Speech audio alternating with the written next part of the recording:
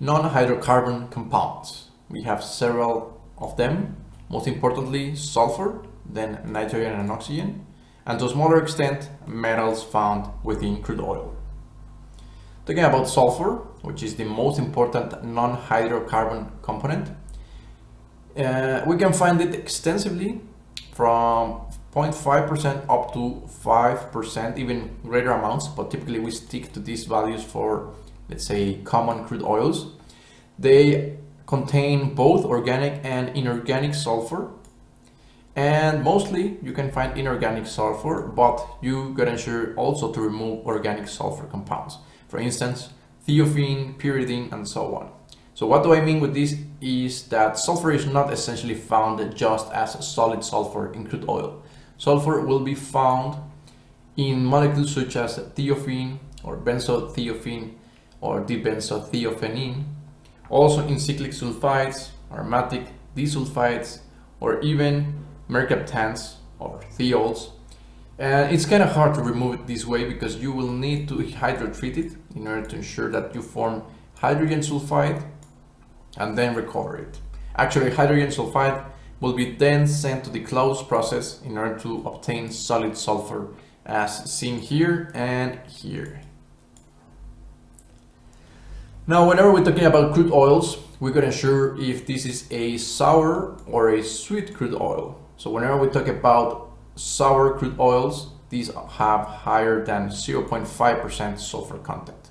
Whenever we say sweet crudes, those are technically already removed from the hydrogen, from the sulfur.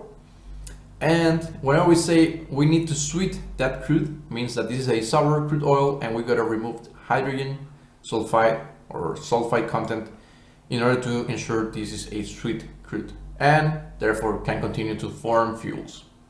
Now 80% of the world reserves are now considered sour, so that is not an advantage for us, but we can ensure that we have the technologies in order to remove sulfur content from that. Important to ensure that hydrogen is required to remove sulfur. Stated before, we use hydrogen sulfide, or technically we produce hydrogen sulfide from this sulfur bonded to it, and how can we break it is via hydrogen addition. So therefore, hydrogen or hydrotreaters or hydrodesulfurization units are required in sour crudes. Now, it's also important that as growing legislation increases the restrictions on the levels of sulfur, we are each time decreasing the amounts of sulfur content in fuels. For instance, I'm pretty sure that you have seen the gasoline content and it says ultra low sulfur gasoline, meaning that it's almost no gasoline content. You can find also low sulfur gasoline, and nowadays you cannot find anything higher than low sulfur gasoline. Also very important, talking about hydrogen sulfide, you gotta take care into some hazard considerations. For instance, hydrogen sulfide has this typical rotten egg odor. It's very easy to identify it. But as the concentrations increases, you can have severe irritation on eyes, breathing passages, and eventually headache, nausea, and so on.